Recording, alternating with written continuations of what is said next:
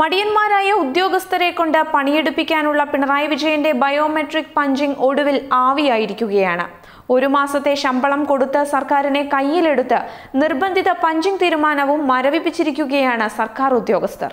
ശമ്പളവും പഞ്ചിങ്ങും ബന്ധിപ്പിച്ച് ഡിസംബർ മുതൽ കർശനമായി ശമ്പളം പിടിക്കാനുള്ള ഉത്തരവും ഇതോടെ പിൻവലിച്ചിരിക്കുകയാണ്.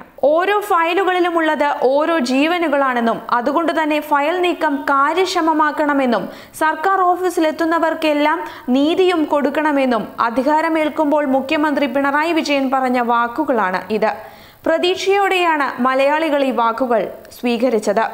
ഇതിനൊപ്പം സ്കൂളുകളും കോളേജുകളും ഉൾപ്പെടെ എല്ലാ സർക്കാർ സ്ഥാപനങ്ങളിലും ബയോമെട്രിക് പഞ്ചിങ് സംവിധാനം നടപ്പാക്കാനുള്ള തീരുമാനവും സർക്കാർ പ്രഖ്യാപിച്ചു.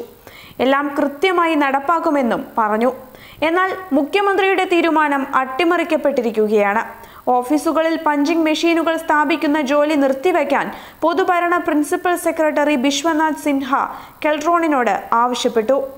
പ്രളയാനന്തര കേരള പുനർനിർമ്മിതിക്കായി സർക്കാർ ആഹ്വാനം ചെയ്ത സാലറി ചലഞ്ചിനോട് ഉദ്യോഗസ്ഥർ മികച്ച രീതിയിൽ പ്രതികരിക്കുകയും പകുതിയിലധികം പേർ സാലറി ചലഞ്ചിൽ പങ്കെടുക്കുകയും ചെയ്തതോടെ സർക്കാരിന്റെ മനസ്സലിഞ്ഞ് സാലറി ചലഞ്ചിലെ പങ്കാളിത്തത്തിനു പകരം മെയ് 19 പുറത്തിറക്കിയ കർശന പഞ്ചിങ് ഒഴിവാക്കി കൊടുക്കുകയായിരുന്നു.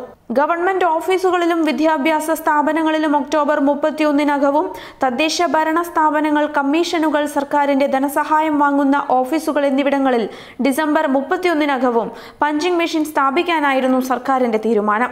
ശമ്പള വിതരണ സോഫ്റ്റ്വെയറായ സ്പാർക്കുമായി മെഷീനിനെ ബന്ധപ്പെടുത്തുമെന്നും അന്ന് പറഞ്ഞിരുന്നു. പഞ്ചിങ് മെഷീനു വേണ്ടി സംസ്ഥാനത്തെ പകുതിയോളം ഓഫീസുകളിൽ നിന്നുമായി 9 കോടിയുടെ ഓർഡർ കെൽട്രോണിന് ലഭിച്ചിരുന്നു. പ്രളയാനന്തര സാമ്പത്തിക പ്രതിസന്ധി മൂലമാണ് പദ്ധതി തൽക്കാലം നിർത്തുന്നതെന്നാണ് സർക്കാർ വൃത്തങ്ങൾ ഇപ്പോൾ പറയുന്നത്.